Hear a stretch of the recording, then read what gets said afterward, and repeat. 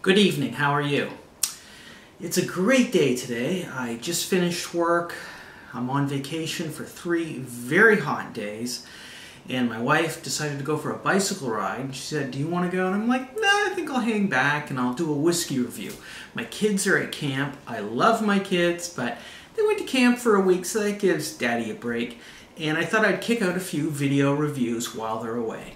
And tonight's review is Black Bottle. Black Bottle is a long-established blended Scotch whiskey brand that's been around forever, owned by Stewart. I think I wrote it down. Made some notes tonight. Stewart Distillers. And I reviewed Black Bottle in 2011. I'd heard a lot about it, and I heard a lot about White Horse. Two phenomenal Islay influenced blended Scotch whiskies that came at real economy prices. Like a bottle of White Horse costs, I mean, you can pick it up for $19, sometimes as cheap as $15. And White Horse is the single most best buy blended Scotch you can get on the marketplace. And the other one that was similar to it was Black Bottle. So I reviewed it in 2011, and Black Bottle proved to be phenomenal. And it was cheap, cheap, cheap. Now, in 2013, I think it was, I made a note because I don't have a great memory. 2013, Black Bottle was relaunched. They changed not only the packaging to a very dark bottle where you can't even see the level of whiskey in it. This is what it looks like now. And Black Bottle was, they changed the packaging and they changed the whiskey. And the question is it still as good as it was? It was a phenomenal blended Scotch whiskey. Tremendous Islay notes of peat, smoke, seaweed, dulse. It was phenomenal for a cheap price. Smooth, no bite, totally inoffensive. Just like White Horse. And White Horse is another obscure blended Scotch whiskey that I urge you to go out and buy, because fortunately the owners of that brand haven't relaunched it with new packaging and changed the mash bill. But with Black Bottle, they've changed the mash bill, and the question is it as good as it was before? Twist off cap. No cork for us.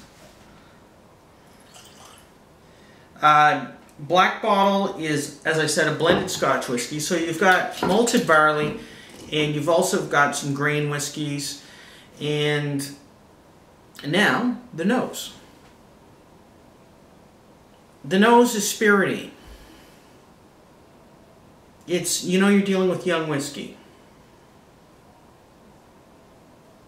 You have sea air.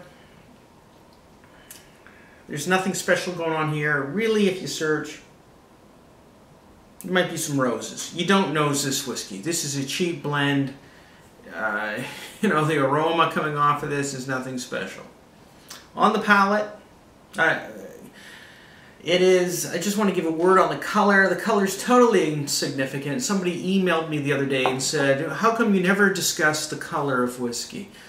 The color of whiskey, you know, is kind of irrelevant to what you're going to taste.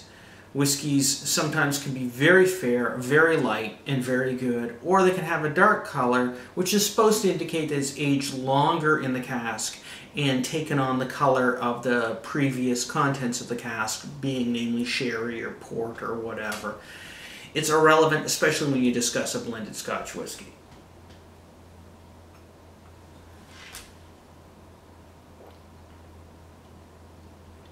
On the palate, I'm getting more sherry. It's this is not the Islay whiskey that it once was, Islay influenced. Black Bottle was famous for Islay and peat and smoke and seaweed and dulse and all those things I talked about before. The flavor profile has changed. The owners have decided to go in a totally different direction. And now I'm tasting a lot of dark plum, dark grapes,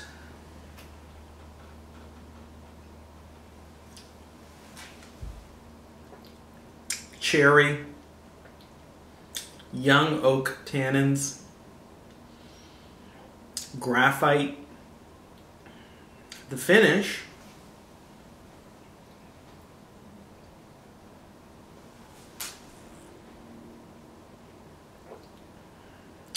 The finish is, you've got some smoke, some damp wood, but it's grainy, it's sandy, it's got a mineral minty note to it, maybe some herbs. It's very, very grainy. Very much like graphite, like pencil lead. The whiskey tastes young, and it's a cheap whiskey experience. This is not as good as the original from before 2013. So if you can find the old black bottle, I urge you to buy it. This relaunched brand, where they've changed the contents, it's not as good. I don't recommend it.